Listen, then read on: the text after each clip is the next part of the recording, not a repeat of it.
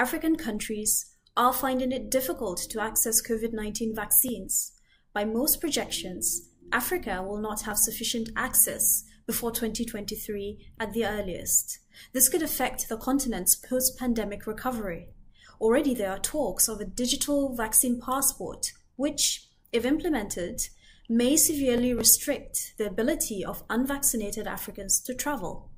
So what is causing difficulties for African countries to access COVID-19 vaccines? To begin with, there are insufficient global supplies. The continent needs 1.5 billion doses to vaccinate 60% of the population. At least 36 countries have placed or are planning to place orders for vaccines, and the African Union has secured 970 million doses.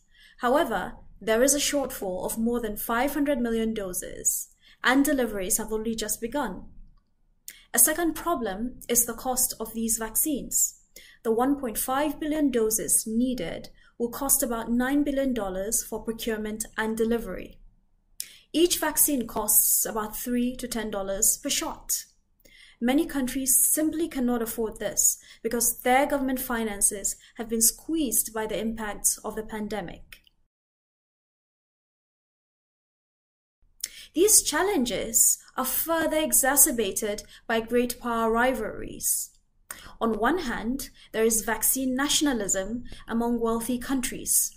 According to the UN Secretary General, 75% of all vaccinations so far have been in just 10 countries. Wealthy countries like Canada, those in the EU, the UK, and the US have bought up more than 3 to 5 times the vaccine needs of their populations. On the other hand, rising powers like China, Russia, and India have stepped in to meet the supply gap of COVID-19 vaccines for developing countries in what has been called vaccine diplomacy.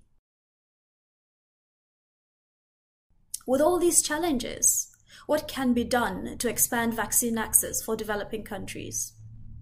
COVAX, the multilateral initiative, is a good starting point, but it is simply insufficient as it will cover only 20% of the population in any given country. African countries should therefore continue trying to secure supplementary deals with individual manufacturers. However, they need to work and negotiate collectively.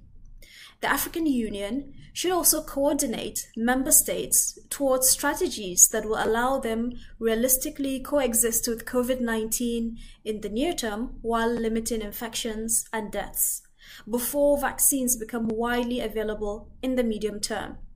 For wealthy countries, it is commendable that through the G7, they have committed to sharing a portion of their vaccines and are providing new funding to COVAX.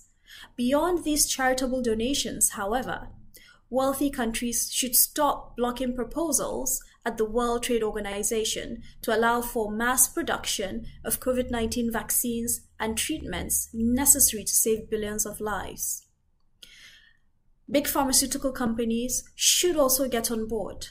Through the World Health Organization's COVID-19 Technology Access Pool initiative, the pharmaceutical companies can voluntarily enter into licensing agreements with companies in Bangladesh, South Africa, India, Egypt, and other parts of the world to scale up production.